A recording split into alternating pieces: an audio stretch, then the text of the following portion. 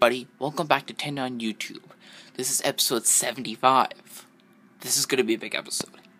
Now, this is going to be a review episode for my top 5 favorite TV shows. That's right, that is it. My top 5 favorite TV shows. Okay, now, my top 5 favorite TV shows, I think, are brilliant shows, and either deserve to stay airing or deserve another chance to air on TV if it was canceled or ended. Now, number 5 is, I can tell there'd be a bunch of you who could hate me for this, iCarly. That's right, the beautiful iCarly. I think this is an amazing show. Now, iCarly is supposed to be known as the 4th series created by Dan Schneider for Nickelodeon. Now, here's the main plot that really happened in the first episode. When Carly and her sassy best friend Sam act funny at a school talent show audition, tech-savvy Freddie tapes it and posts it online without telling them. After seeing the girls' strong chemistry and banter, the online audience clamors for more, and the iCarly webcast is born. While grappling with typical issues, adolescence, I guess, Carly, Sam, and Freddie find out.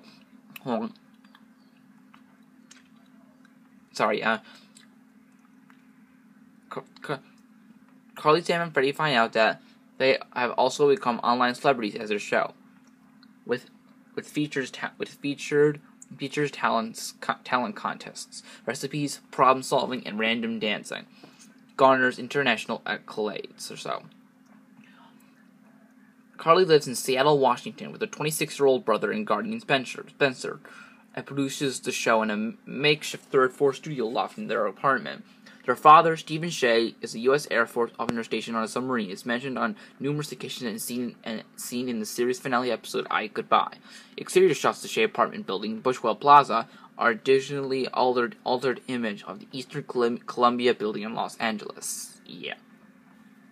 Now, this TV show aired from September 8th, 2007 to November 23rd, 2012, with 7 seasons and 109 episodes.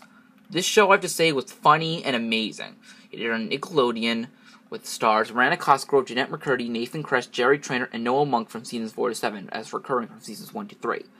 iCarly, I think, was an amazing show. It was taped at Nickelodeon Sunset for seasons 1 to 5 and KTLA Studios from seasons 6 to 7 in Hollywood, California. Now, this show, I think, is amazing. I love all the funny stuff that happens, and in fact, Drake Bell once appeared in an iCarly episode. It was the episode I Bloop. Now, number 4 aired on Cartoon Network. It's Canadian. So yeah, I'd watch out. It's called Total Drama. That's right, good old Total Drama.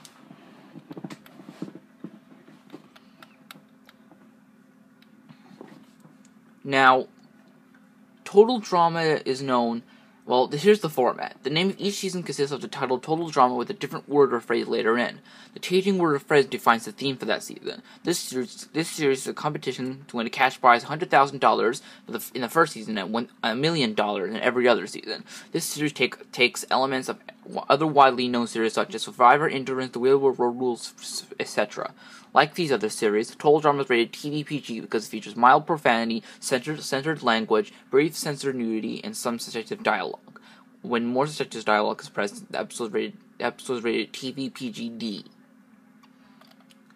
Now, this show is not made by Cartoon Network themselves. The production companies are Teletoon, Fresh TV Inc., Neptune Studios, and distributor is Cake Entertainment. Yeah, don't ask.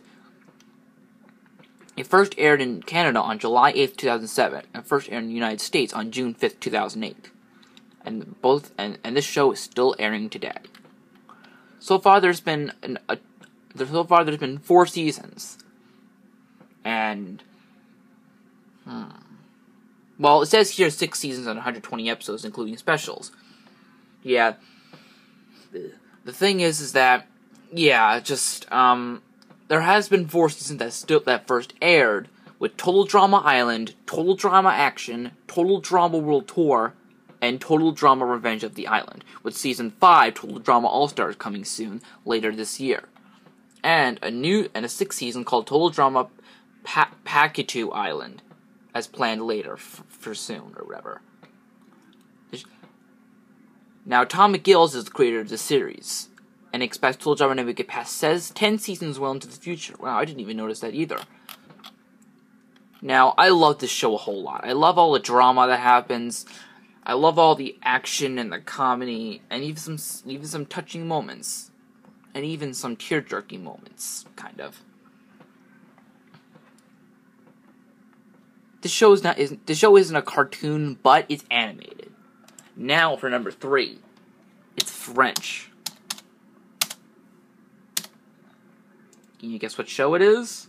Well, if you can't, then here it is. Code Lyoko. That's right, this show aired on Cartoon Network too. This show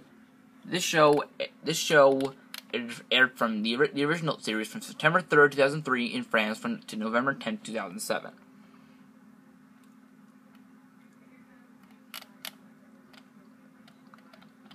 Now the premise is Jeremy Belpois, a gifted child attending boarding school at the fictional Caddick Academy, one day discovers an abandoned supercomputer in a factory adjacent to his school. Adjacent to his school. Upon activating it, he discovers Aelita, a young girl trapped inside a virtual world running on a supercomputer named Lyoko. After unusual events begin to occur at school, Jeremy learns of Xana, a malevolent, destruction-bent artificial intelligence running on the supercomputer along with Aelita. In order to assist with his efforts in saving Aelita from the supercomputer and materializing her into the real world, Jeremy recruits fellow classmates Ulrich Stern, Ad Della Robbia, and Yumi Ishiyama to fight on Lyoko for him. The show's aired 4 seasons and actually 95 episodes. It says 97, but they're wrong.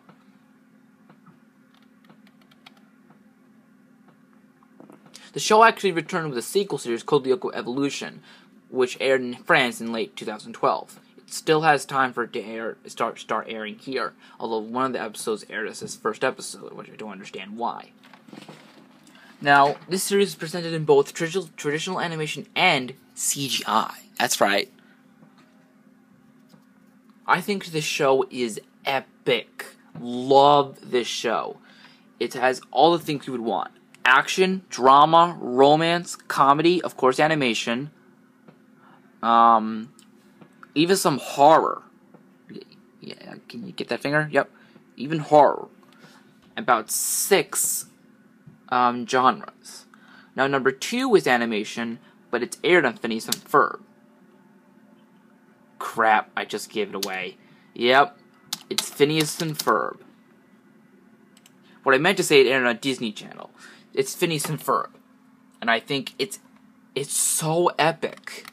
Now, it first aired as a premise on August 17, 2007, after High School Musical 2. Yes, High School Musical 2. High School Musical, a terrible show.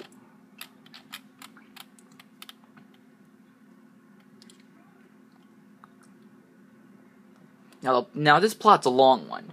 The show follows the adventures of stepbrothers Phineas Flynn, Vincent Martella, and Fur Fletcher, Thomas Sangster, who live in the rural town of Danville, somewhere in the tri-state area. Their older sister, Candace Flynn, Ashley Tisdale, is obsessed with two things throughout the show. One is busting Phineas and Ferb's schemes and ideas, usually calling their mother to report the boys' activities in an attempt to get them in trouble, but is never successful because of the events that transpire them in another subplot. Second is that she is obsessed with a boy named Jeremy Mitchell Musso, who she wants her to be her boyfriend. Meanwhile, the boy pet's platypus, Perry, that's right, who acts as a secret agent for an all-animal government organization called the OWCA, Organization Without a Cool Acronym, fighting Dr. Hein Doofenshmirtz. Yeah, that's all I'm going to say. Now, D. Bradley Baker voices Perry the Platypus, but he also voices someone else as my number one favorite TV show. Can you guess what it is? What's going on? Well, you'll see. This show is totally brilliant. I don't really get why most kids don't really prefer this show anymore. Oh wait, yeah, I know, because they'd rather prefer the new SpongeBob. While us people that know the show has gone even worse, kids think it's gone even better. And I think that's stupid. Because trust me, the new era of SpongeBob is one bad thing. is an abomination to Nickelodeon, in my opinion. Very big abomination. And this show deserves to win a KCA for once. At least for once. If it at least wins KCA for Best Cartoon once, because you remember my thing for my thing in the beginning of my YouTube show, then you know what I mean. And Pedro the Platypus, he needs to laugh for once. Now, number 1 is a game show for kids. Did you guess what it is? Well, it's Legends of the Hidden Temple. That's right. This is the best show I've seen in history. It's such an epic show. It was taped at Nickelodeon Studios in Universal Studios in Orlando, Florida. That's right, I know. This show aired from September 11th, 1993 to 1995. It would have had a 4th season, but something happened, and you know. Now, D. Bradley Baker voices Olmec, also known as the announcer. Okay. This is an action-adventure game show for children. It stars the host Kirk Fogg. You wouldn't really know him as of these days if you kids are watching this. So there are 6 teams there are 6 teams on the 6 teams that are colored animals or so. There's the red jaguars, blue barracudas, green monkeys, orange iguanas, purple parrots, and silver snakes. I thought it was purple parrots, but that was me when I was a kid. I used to watch this show a whole lot when I was a kid. Oh, I forgot to mention, Phineas and Ferb is over 100 episodes and has 4 seasons. The Legend of the Hidden Temple aired with 3 seasons and 120 episodes, 40 episodes each season. I think this show is brilliant and deserves another chance on TV, but if they mess it up, then you'd have to get out of my way, because I'd have the biggest rampage in my life. So that's my top 5 favorite TV shows. I'm sorry for being a little bland in what I'm explaining. It's just, not only my battery and my iTouch is dying, but you know what I mean. I don't want to run out too much with this. You know what I mean. So, see you next time on Antenna on YouTube. Now, what is your favorite TV shows? Leave a comment down in the section below. Bye.